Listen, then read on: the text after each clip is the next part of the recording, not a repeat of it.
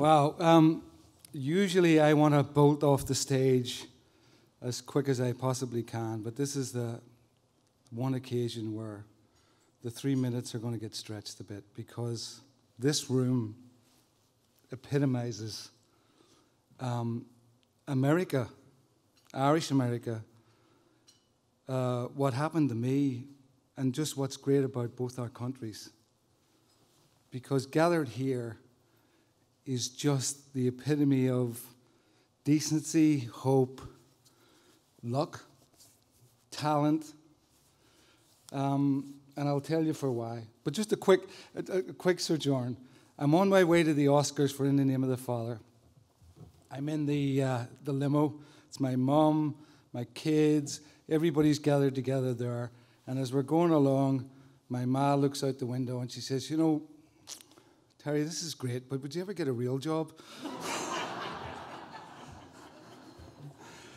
and that's kind of how I felt all my life. When am I going to get a real job here? I remember Billy Connolly and Christy Moore saying the same thing. There's a point where you're waking up one morning and think, "Geez, this is what I actually do here. I haven't been bluffing."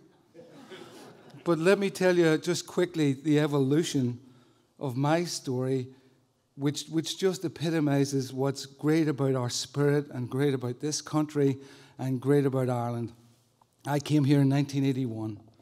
As Neil said, I fled the troubles at its worst, at the end of the hunger strikes when things were bleakest. I came here, I loaded trucks, I bartended, I worked in O'Loney's bar on 2nd Avenue when it was the folk rock country and western epitome of that music. And then I got a job fact-checking at New York Magazine, courtesy of Pete Hamill, one of the greatest Irish Americans. And Michael Daly, a great reporter. And I worked for those guys, and I worked for Jimmy Breslin. And if you haven't seen the HBO documentary, the Breslin-Hamill documentary, it's just amazing. And it's a eulogy to the greatness of our talent. So I worked there, and at the same time I was writing stuff, and I got a job at the Irish Voice when it was just starting. Neil and Patricia gave me a job, and I was the music critic. And I went around the bars in the Bronx and Queens and wrote about what was offered on any given night. And infamously, I wrote an article called "The Casio for Christmas Disease," which basically said that most of these bands had someone that was given the Casio organ for Christmas and then ended up in the bar. And as Neil famously knows, there was a picket placed outside the Irish Voice by the Irish American Musicians Association. So while I was doing that, I wrote a play about an escape from Long Kesh. And I went to see another play one night called A Couple of Blackguards in the Village Vanguard in the village. And I literally went into the bathroom at halftime, and the guy in the next stall to me says, "What do you think of that?" And I said it was great. And it was Malachi McCord and Frank McCord doing their thing. And the guy in the next stall was Jim Sheridan. So when the play ended, I sort of said, "You know, I've been doing a bit of writing myself, and I expected the rejection." He said, Jim said, "Come along, you know, bring it down to the Irish Arts Centre and show it to me." So I go a week later to the Irish Arts Centre, which was then literally wooden benches on stalls and a stage and doors, and God rest his soul, Sandy Boyer was in charge, and Jim Sheridan was painting the stage black. Except he was painting away from the edge, so he had painted himself into a circle. And I said, "Hey, how you doing?" And he walked across, and he left footprints across, and then footprints across the floor. And he read the play, and he said, "We'll put this on, I think. You know, it's good." So he hired an actor whose name I can't remember, who was the lead actor, who a week before we were to go on stage, and because Kieran O'Reilly was in this play, Frank McCourt, Jim Sheridan, who was supposed to direct it, ended up in the lead because the guy from Connecticut wouldn't pay the train fare to come down. And the tunnel came up, and on any given night, it was going to change. Jim would just literally, I'd go in there, and I famously remember going in the night the New York Times reviewer was supposed to be there, and Sheridan had changed the whole thing into a musical. Literally, him and Frank, God rest his soul, were sitting in the corner singing, "Ruby, don't take your love to town," and I'm like, what's going on? The Times is coming here tonight, Jim. It's all right, don't worry about it. And it ran for, I think it ran for 6 months, Kieran, didn't it? It ran for a long time. There's a video somewhere. But anyway, at the end of it, so Jim said, listen, why don't we turn this into a film, and we'll make it in here in the Irish Arts Centre, and we'll dig a hole, and we do this, and we do that. And I'm like, and I actually, talent agents or something had come and seen it, and there had been whisperings about maybe this is a film and so forth. And I'm like, Jim, we can't make it in here. And he says, to hell with this. I'm going to have to do the Christy Byrne autobiography. And I said, oh, yeah, Drunken Irish Paraplegic. That's going to be a big fucking hit. And a year and a half later, he contacted me and said, do you want to go to the Oscars here or what? But in the interim, and Patricia might remember this or not, in the interim, I had a meeting at Patricia's apartment.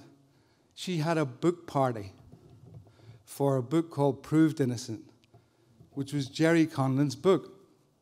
So I went along to the book party. I don't know, do you know this story? Well, but you don't know the end of this, because Jerry Conlon comes in, and we're there, and I see him, and he said, you're the guy who dragged me out of the Jack of Hearts Club in Southampton, weren't you? This is 15 years later. Literally, Jerry Conlon, I had been in this club in Southampton where he had been threatening people to get them shot by the IRA, and me and another Belfast guy dragged him out of the club. And he remembered it. And that was the amazing thing about Jerry. He had this amazing memory.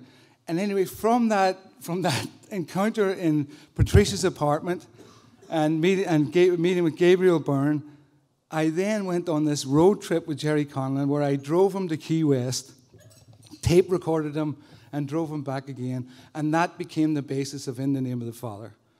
So, Patricia, I have a rights check for you. And then from that, the evolution from that, you know, I then went on to direct Some Mother's Son with Fionnuala, who initially that was supposed to be Angelica Houston and Helen Mirren.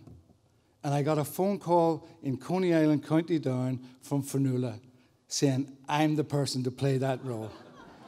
And we were on the phone for half an hour screaming at each other, screaming that, no, I have to play this role. And then she sent me a videotape, which I hope to God I have somewhere. She just did an audition, and I'm like, this is it. You know, forget everybody else, it's Fionnuala. And we did Some Mother's Son together. And then after that, I'm just tying up the connection in this room. After Some Mother's Son, I went to work in Hollywood for a while. And I did a TV show called The District. And I talked to Commissioner O'Neill about this. And it was based on Jack Maple, the Deputy Commissioner of Police in New York, who changed this city and changed the world literally with Comstat. And all of that evolution, that then led to Hotel Rwanda. It's for me to come from that circumstance, to be given the opportunity to work with all the people in this room. Kieran, Neil, Patricia, Fionnuala. If I forgot your name, I apologize. It proves what America's about.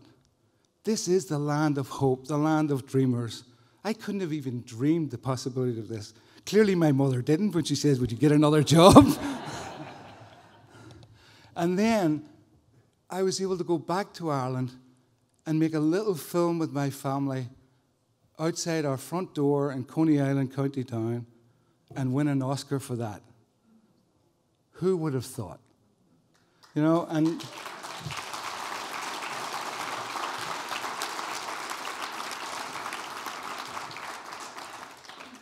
and some of it's luck, and some of it's talent or whatever, but a lot of it is the collective experience that we bring to that. And today I live with my beautiful partner, Rena, from South Sudan, and I go on to try and work about whether it's the Armenian genocide or a situation in China or in Africa, to transmit the great sense of justice, humanism, passion, and caring that our nation has, to translate that into literature and into movement, that we can lay the foundation for generations to come to say they can be great Irish Americans, but they can be great citizens of the world. And I want to thank you all for being here, because it means so much to me to be able to say this to all these people who were the ladder that I climbed up. Without them, without the Irish Arts Centre, without Frank McCourt, Jim Sheridan, Niall O'Dowd, Patricia Hardy, all of you, Fanula, and we fought like cat and dogs and had the most wonderful time. It's hard to say you had a great time on a hunger strike movie, and then I had an even better time on the genocide movie. It was fantastic.